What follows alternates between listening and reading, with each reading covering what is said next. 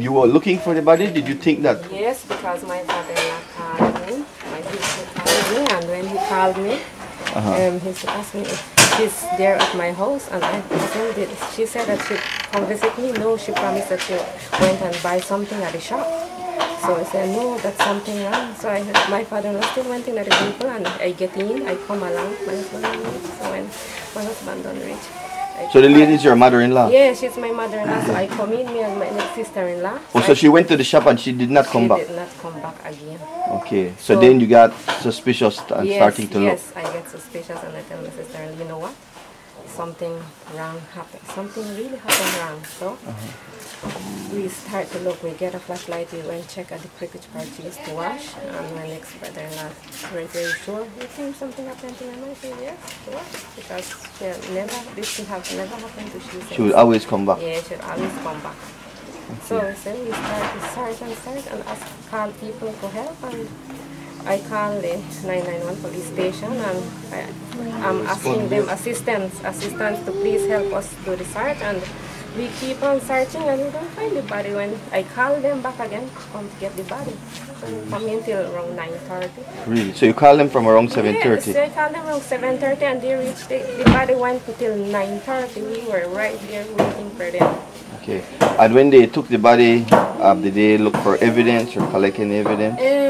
To me, not really sure they get enough evidence, because when they get a body, they just get the body, and I would really, because we still find in the early morning as daylight come, we still find her clip in there and the rice where she bought. So to me, police never did a good search because it was not far.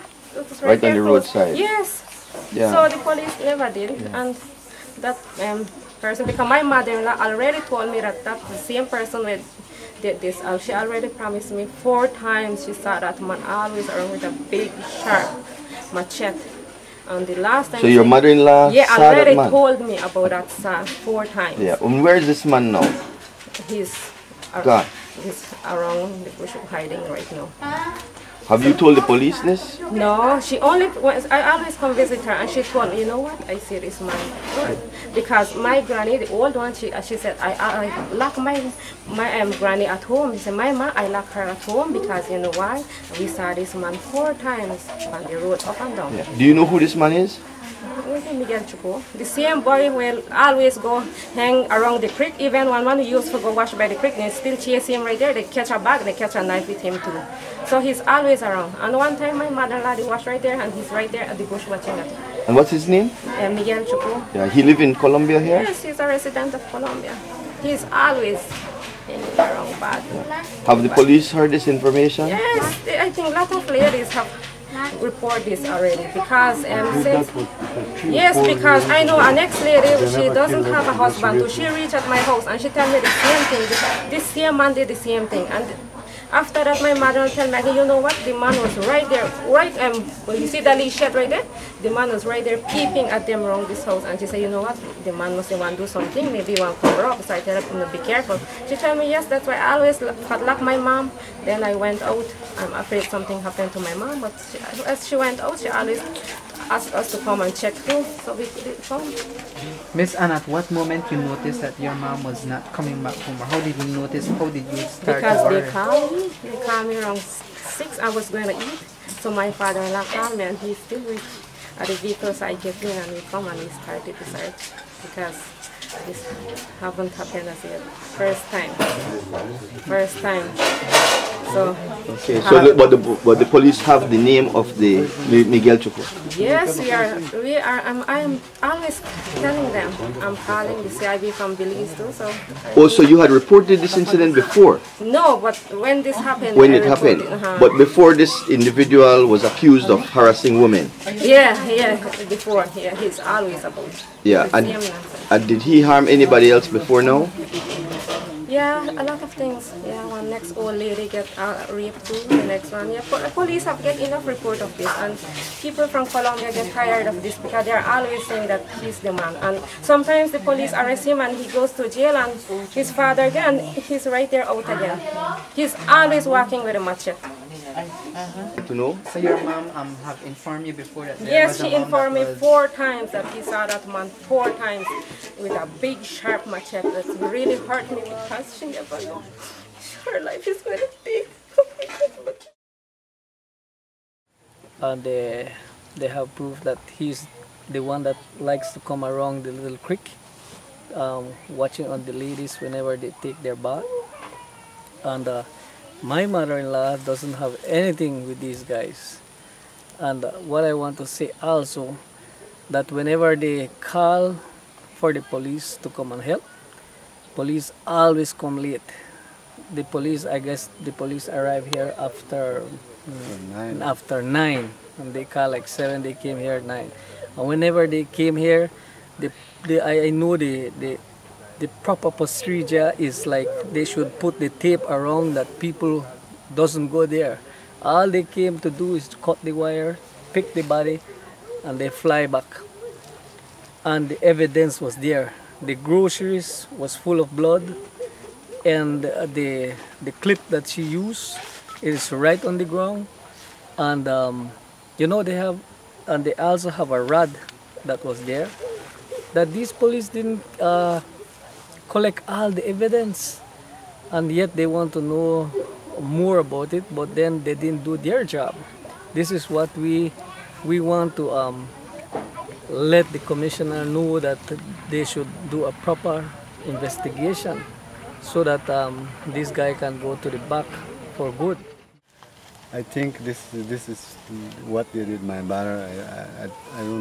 I don't like it, and I think a lot of things to do about this guy here, but he's hiding, you know, he's hiding. And I hope the police caught him, and you know, because it's bad what he's doing, man. Chancing a old lady. Do you have any idea of who is this man? Well, he's Miguel Choco from Colombia. I know him very good. I know him good, and I don't know why he have to do this, because he's like he's not correct to me. He's like something wrong with him. Like he always dressed with sharp pants and without clothes, you know, like a. And what makes you make you guys think that he is the one who did this? Well, why I'm saying that, because every time when I go to village and shop, I see him right the same spot where my mother's died. The same spot, so I'm putting it that he's the one that did it. Okay. I always threaten my mother. And how many times did your mother report to you guys that he was being threatened by any individual lately? Well, none, but he just saw that guy there several times with a machete in his hand. But this time looked like he gets really serious, and he did what he want, and that's what I'm not happy about it, no. Well, that's all I have to say, because okay, they got another guy from this village in San Pedro, Colombia, way to the back, but I doesn't know that guy name. One time I was traveling, going to work at Cisco company. I saw him. He's struggling with an old lady.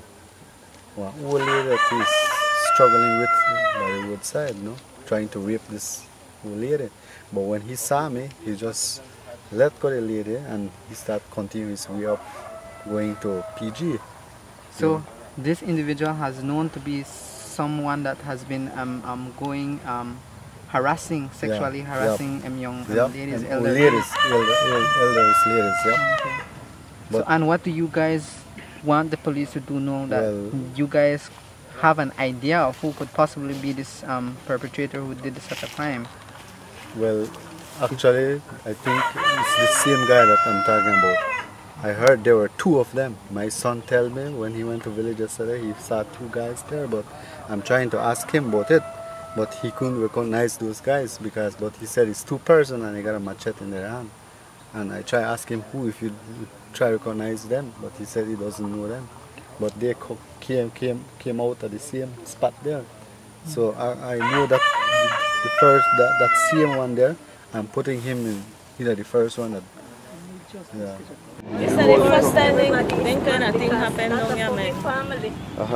And everybody had a family, so we really need justice on the real side. Justice that what we need. Because we got kids where they go to school, and you know, find out. to the village, about a mile, right? And we need for we safety. That way we need. So this we understand that this individual was around the village before doing this stuff. Yes, he already he attacked 3 different women already. Did they report it to the police? No, no.